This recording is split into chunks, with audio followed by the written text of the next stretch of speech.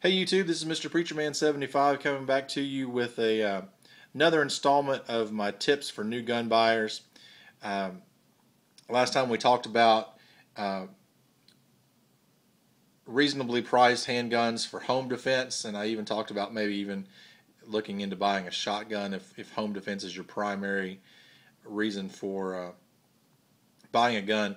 This time around, I want to talk about some options that might be good concealed carry options. Um, for somebody that's on a budget. And when I say on a budget, I'm not talking about bargain basement guns. What I'm mainly talking about is guns maybe $400 and less. Because let's face it, guns are expensive, pistols are expensive, and they're not getting any cheaper. And so if you want to get into the segment and you're serious about shooting, especially if you're going to go to the trouble of taking the classes and getting your concealed carry license, you don't want to scrimp too much on your carry gun. So that being the case, there are a couple of different ways that you might go in terms of concealed carry.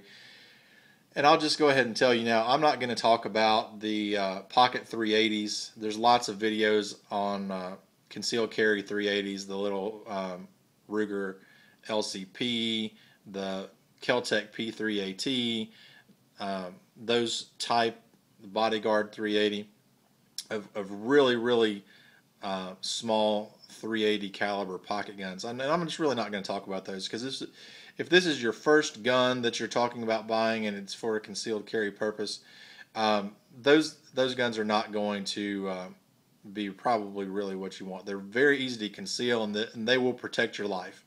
But for your first gun, you're probably going to want a gun that you can take out to the range and shoot a little bit, or take your pistol classes with. And trust me, when you get to those pistol classes, I don't think you're going to see anybody shooting the 380. They're just not made for that type of shooting. So just know off the bat, I'm not going to be addressing those guns at all. What I will talk about though are the next step up from what I consider those really micro compact 380s, the pocket guns, which is a gun like the Ruger LC9 or the Keltec PF9. Now those guns are almost identical. I have owned the PF9. I have a couple of friends that own the LC9. I am pretty convinced that Ruger just absolutely ripped off Keltec in terms of their design. I know for a fact they ripped off the 380 from the P380. The LCP is just a blatant copy of the Keltec 380. But at any rate, those guns are very similar in size and weight. They're identical in capacity and they're almost identical in function. The biggest difference between the LC9 and the PF9 is the LC9 has a thumb safety and some other safety features so that it can be sold in California, where the PF9 doesn't. The PF9 does not have any kind of thumb safety on it. It's a double action trigger is the only safety mechanism you have. And so for that reason, if you're going to buy one of those two guns, I would recommend the PF9, the Keltec PF9. I know there's a lot of videos out there that you can watch reviewing those guns, but for $250, $250 to maybe $280, depending on where you live, you'll be hard pressed to find a gun that'll serve you better than the PF9 in terms of a concealed carry gun. Now you're going to have to practice with it because it does have a long, heavy trigger pull, and it's going to be difficult to shoot that gun well. And the same for the LC9. Those triggers are similar, although the LC9 has a better trigger than the PF9 does. But I would recommend either of those for a concealed carry 9mm.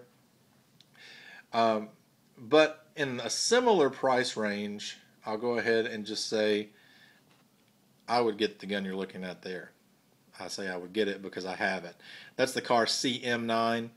I bought that for $350 used. I think you can find them new easily for around 400, should be less than $400. It's just it's a better quality handgun, I think, definitely than the Kel-Tec, but I think it's nicer than the Ruger as well.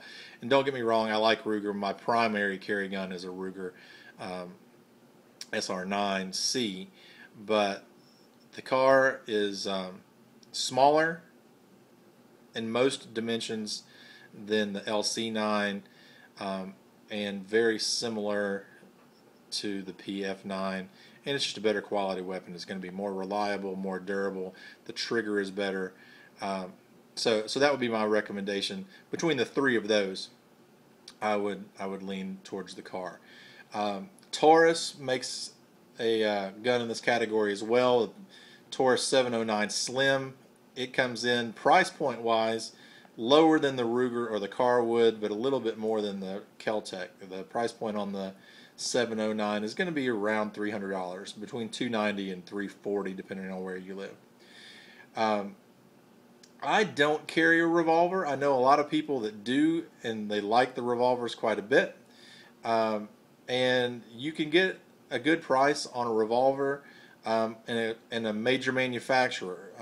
I've heard people complain about Taurus products, and it's hard to tell because I don't have a lot of experience with them. It's hard to tell if it's just people complaining or if there's really something to complain about. But for less than $400, you can get into a Smith & Wesson 38 Special revolver.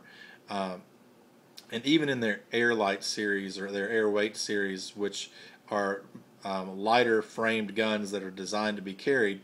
And like I said, I don't know a whole lot about their different models. There's the 438, the 442, the 637, the 638, the 642. Those are all different 38 Special revolver models that Smith & Wesson makes. But they all come in at about the same price point, which is going to be around between $380 and $425. And then you have a quality gun from a major manufacturer, and 38 Special is a very acceptable carry caliber. So those are things you might look into. Again, I'm just making recommendations here of where I would start looking if I were in the position of wanting to look for my very first concealed carry handgun. In the last video, I talked about the Kahr CW9 as a home defense weapon. It also would make a fantastic carry weapon. It's bigger than the CM9, which is the one I have here. I carry the CM9 in my pocket. I don't think the CW9 would fit in your pocket, but it would definitely be a decent choice for an inside the waistband gun because it is a single stack magazine. It's going to be thin also, and it'll it would serve a purpose as a good concealed carry gun, and would roll over because it's a little bit bigger in size as a decent home defense gun as well. So this list has been a little bit smaller, a little bit shorter than the home defense list that I left on the last video. And again, my lists here are not meant to be exhaustive at all. It's just kind of some of the research that I've done and the experience I have with some of these guns. That's where I would start looking. And we're talking about a price point between $250 and $400. If you've got more than $400 to spend, that's fantastic. You can get some great guns between $400 and $500. And once you get in that price range, you're talking about Glocks and SIGs and Springfields and just quality gun manufacturers that make really good guns. And there's absolutely nothing wrong with them, but I generally am not going to be shopping in that price range because I don't have that kind of dollars, and I think for a first-time gun buyer, then maybe they're not looking to make that kind of investment either. So that's why I've kind of stuck in the price range that I have. Hopefully this is helpful to you guys. Feel free to comment and let me know what you think, and even give me a sub if you want to. This is Mr. Preacherman 75. We'll talk to you again soon.